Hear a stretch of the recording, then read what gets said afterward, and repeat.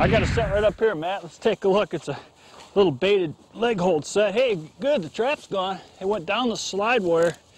Here, hold my hand for a second and give me, I'm gonna get to that drowning stick. Pull that up.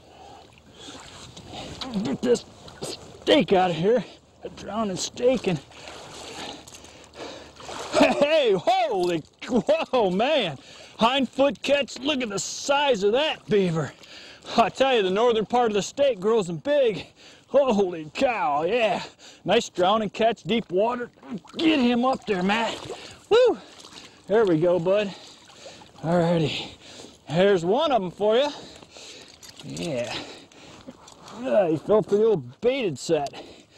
A little, yeah, number 4 did the job. I'll haul him up there, Matthew.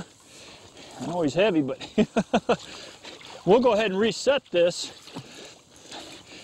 Get the sliding lock so that it works, and I'm going to go ahead and push that sliding bar down in there again. Okay, now Matt, I'm going to go ahead and show you exactly how to remake this the right way, okay? What we want to do with the beaver. Because understand that these beaver have a small foot on them, and they can wring that off sometimes, so we want to drown them really quick. And we want to catch them by the hind foot if we can, okay, if it's possible. So what we do is we take this number 4, is what Dad likes to use, and we put it right here. And I like to put about 3 or 4 inches of water over the trap and make it sure it's on a ledge, it's bedded good so the beaver can just climb right up on that and get caught. All right, now I'm just going to put some mud up on the bank. I'll let you go ahead and re-lure that. Why don't you go ahead and get a stick and stick it in the beaver lure there. And throw some of that, okay, that Dad put there. There you go, throw that right, there you go, blend. Okay, that's great. Now grab another little bit and just touch the water with it, and I'll show you what happens here. It's a real neat way to bring beaver in. See how that skims on the water? It just spreads out, it's kind of neat, isn't it?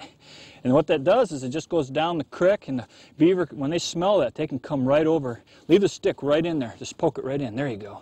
Just poke it right in, poke it right down in. There you go. Boy, that beaver will come up and just try to get right in that.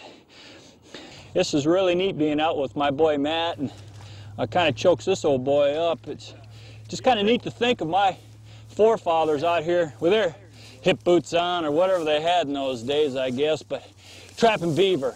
And I love to get out too, and I just hope that future generations can also trap for the beaver and other species. It's just a neat experience.